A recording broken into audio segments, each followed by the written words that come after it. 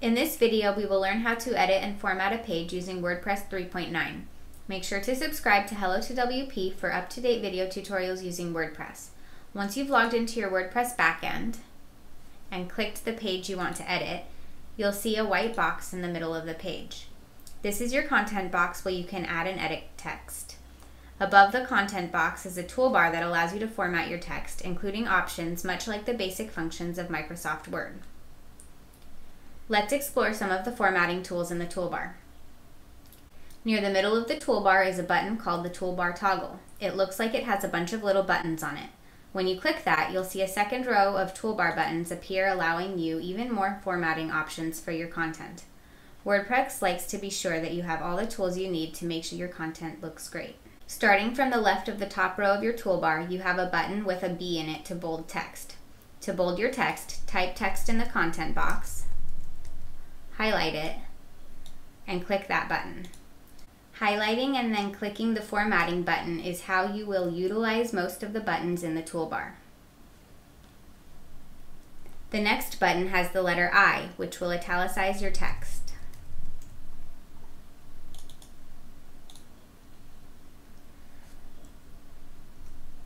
The button with the ABC and a line through it is a strike-through button.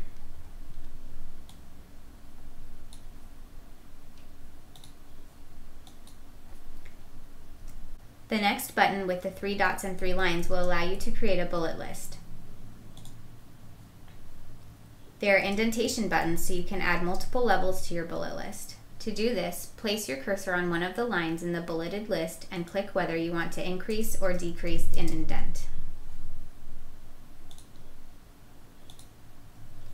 As you finish adding new items to your bullet list and want to return to writing a paragraph, hit return or enter repeatedly until the bullet goes away. For a first level indentation, you would hit it twice. A numbered list works the same way as bullets, but instead uses numbers. As you indent the numbered items, the numbers will update automatically.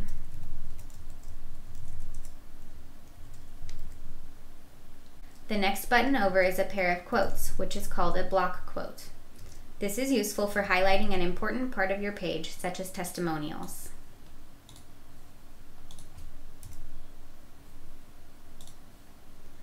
The button with a single line will create a horizontal line, which can be used to break up your content into different sections. Next are your 3 alignment buttons used to position text or photos. You can align left, align center, and align right.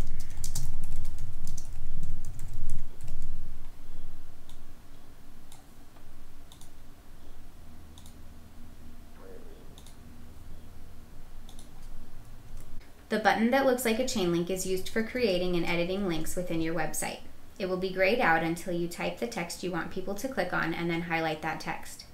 Once you highlight your text, you can click the chain link button and a window will appear where you can enter the URL of the page or website you would like to link to. You can link to internal pages as well as external websites. The title will be what people see when you hover your mouse over the link.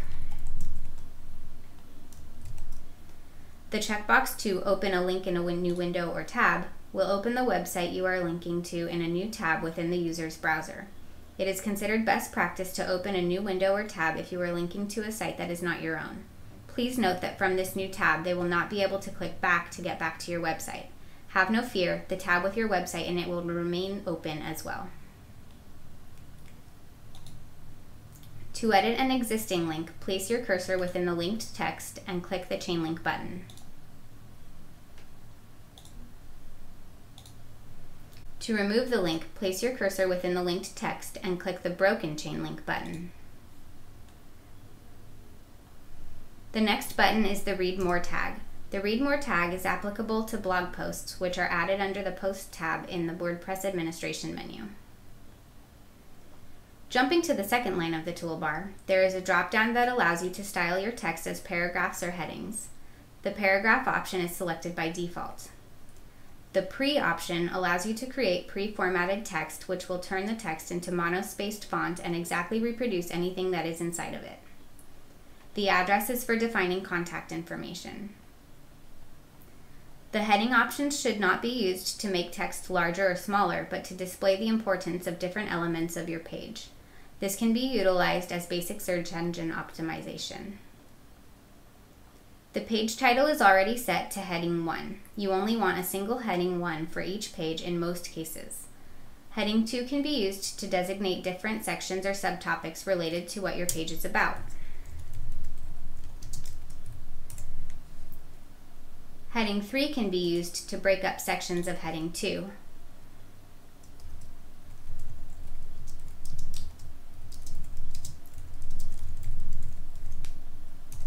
And so on and so forth until you get to heading 6. For most of the content you write, you will not need to venture beyond heading 3. The next button is a U, which allows you to underline your text.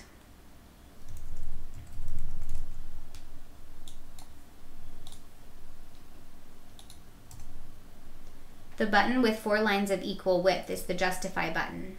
Justify ensures that your text is even on both the left and right columns.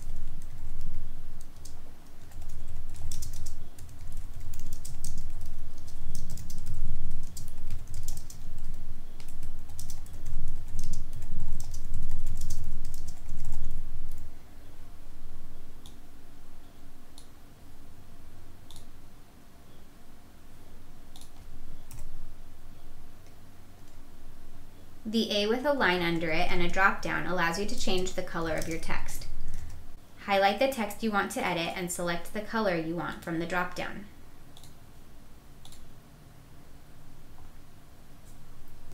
The clipboard with the T allows you to paste text from other sources, such as a Microsoft Word document. Once that button is selected, you can paste information directly into the content box from your outside documents.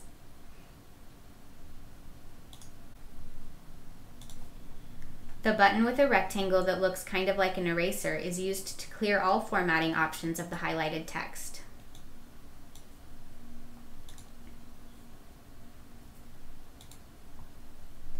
The Omega button, or upside down horseshoe as I like to call it, allows you to insert special characters into your text.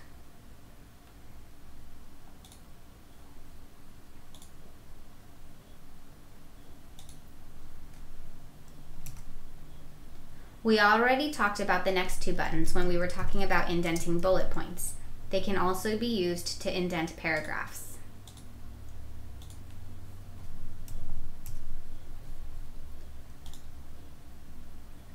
The arrows that curve to the left and the right allow you to undo and redo the changes you've made to your page.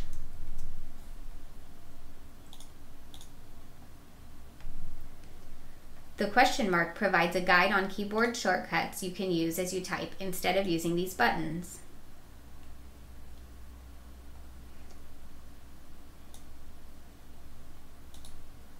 To add images, audio, video, or documents to the page, you can either drag them into your content box and drop them when it says Drop Files to Upload, or you can click Add Media on the top left above your toolbar to select an item you have previously added to your media library.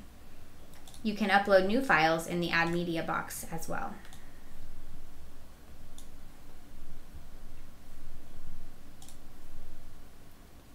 On the far right of the toolbar, there is a button called Distraction-Free Writing, which removes all of the clutter from your screen so you can focus on writing great content.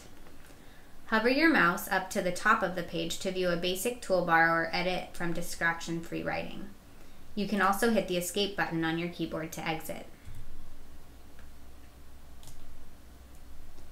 You will notice there are 2 tabs, one called Visual and one called Text. Up until now, I've been using the Visual tab, which allows you to modify the content like I just did without knowing any code or HTML.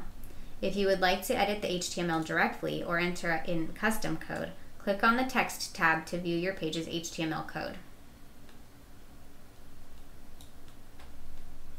On the right side column, you'll see options for saving your page as a draft, previewing your page, scheduling your page to be published, or publishing your page immediately. You can make edits live on pages that have already been published by clicking the Update button. The next section of the right column is Page Attributes. Parent allows you to make the page you are working on into a child page of another page you've already created. The child page will show up as a drop-down within your navigation. The template will change based on what theme you are using and will display your content with custom layouts or additional features. Pages are ordered alphabetically by default in your page list, but you can change the order in which they are displayed by entering a number in the box under Order.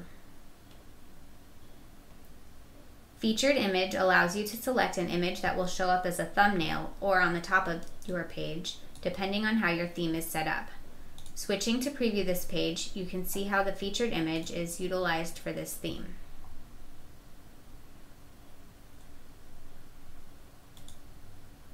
The Screen Options button at the very top of the page allows you to toggle some more advanced options related to the functionality of the page. Custom Fields is used by various plugins and themes. Discussion allows you to toggle whether comments and trackbacks or pings are allowed. Slug allows you to change the slug of the page. Author allows you to change who is credited as publishing the page. You can also toggle whether you want the screen you're working on to have 2 columns or 1 column.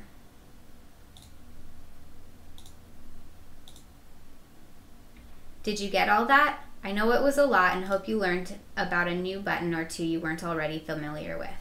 Thanks for watching. If this video tutorial was helpful, please make sure to like it. Subscribe to this channel for more videos using WordPress.